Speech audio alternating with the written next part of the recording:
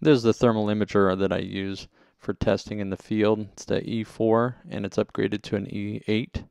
And here's just a comparison of the 4 E-series cameras by Flir. If you're considering going to a thermal imager but don't want to pay that much money for one, then there are other options. Flir has these multimeters out, and I understand they're good. They're not going to have the higher end features, but they do the job.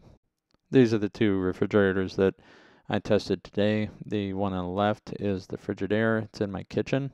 Then the other one, the Whirlpool on the right, is in my garage. And these are the temperatures that they're set at, so you have a reference. First, I'm testing the Frigidaire, and you can see the heat and the cold all around the fridge. That's the heat from the condenser. The fan's blowing it out the right side there. And also on the side, you see some heat there as well. It will always recalibrate, so that the blues and the reds, it's always changing, so you have to kind of pay attention to that.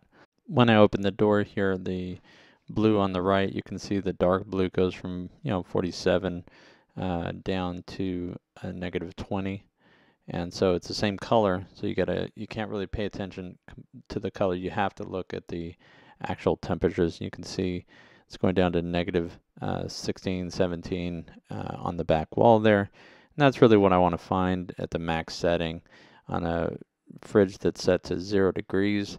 Then normally I'm going to find -5 degrees on that back wall.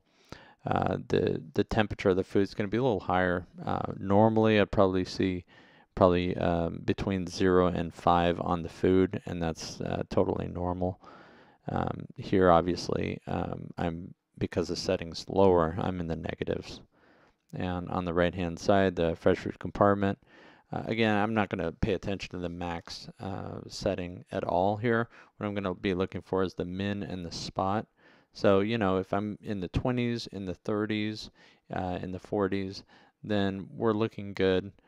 So, and you can see it's taking a lot of different readings from a lot of different places, but you want to get kind of an overall grasp of the temperature it's taking.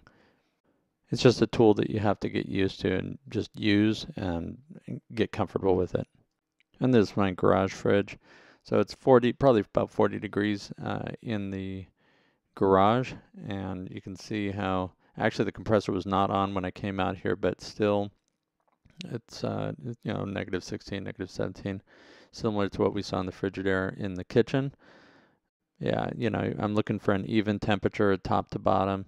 If I have let's say a temperature that's 20 degrees on the top of the freezer, and then -15 in the bottom of the freezer, I know I either have an airflow issue, like a bad fan or something like that, or a defrost issue.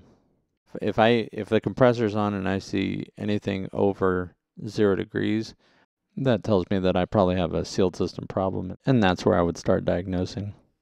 All right, if you have any questions, put them down in the comments. You can always also comment in the Re-Engineers group, and we'll see you next time.